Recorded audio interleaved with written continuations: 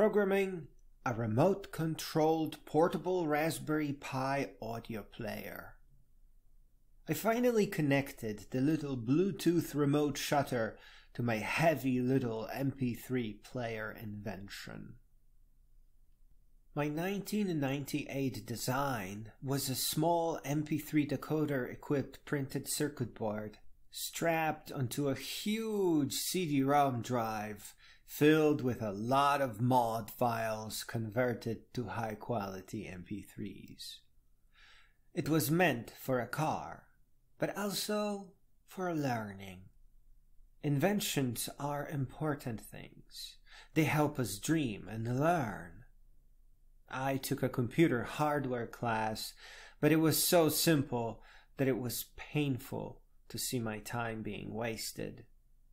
It was all good people, weird, but okay. But it is that kind of simplified education that holds everyone back. And I know it. Everyone was just laid back, the semester passed, everyone got an A and nobody learned a thing. Yes, there was no education to be had. Plus I had to hurry with my English. I still had a lot of words to learn. It was a pretty big deal for me, so I spent my teenage years reading paperbacks at Plymouth's Denny's. Our education has to progress the way water moves through a piece of paper. Note how it starts as a dot, and then it spreads in all directions, as far as it can see. The more it knows, the more it grows.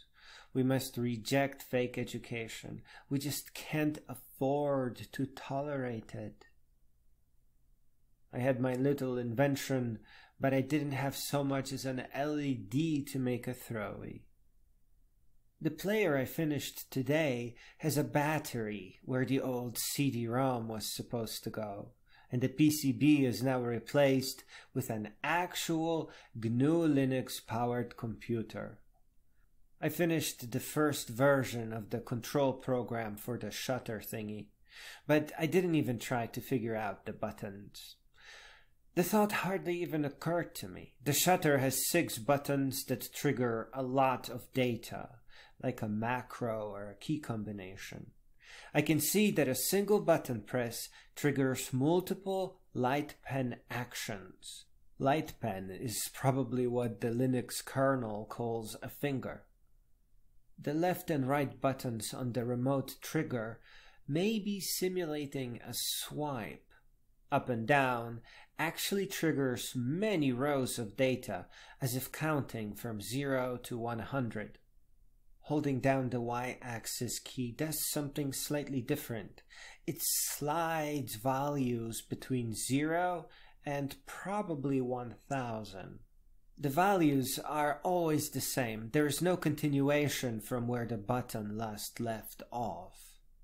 So if I'm always getting the same events, I can just concatenate all the data and call it a single button. The long press is a bit off because the stream of data that long press sends ends when a person lets go of the button. It ends at an arbitrary location within that 1000 virtual key presses. It is really good for changing the audio volume, but I'll have to think about it some more. So the program I wrote has a learn function that concatenates all the button data into a single recognizable ID. And when the program is in normal operations mode, it monitors for the presence of that same flurry of key presses, that same ID. When the learned and intercepted sequence matches, it then triggers a command that is manually associated with the ID. The play button simply stops music if it is already playing, and then plays songs from the music folder, shuffling them first. Pressing play multiple times stops playing the current song, and it picks a new one at random. It is surprisingly simple and functions like a real audio player. I had a fun time this Sunday learning how to manually connect to a Bluetooth device. It took me 4 hours because that little shutter button pad demands that pairing the device and connecting the device happens nearly instantly.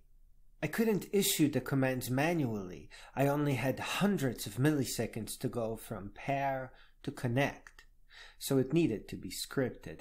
The computer had to issue the connect right after pairing instantly. This little $50 or $75 invention is extremely interesting, even for people that like having closed source phones around. Not only can you control everything from your phone, but also proxy your phone traffic through Pi-hole, which greatly reduces spam and ads. The openness of the Raspberry Pi and the underlying GNU Linux allows for things that aren't possible with closed source phones. It is this kind of tinkering that makes learning GNU Linux fun and painless. It takes many years. It should take many years. There's no hurry. In the end, being able to reprogram things without investing too much time into custom PCBs is a fun talent to have.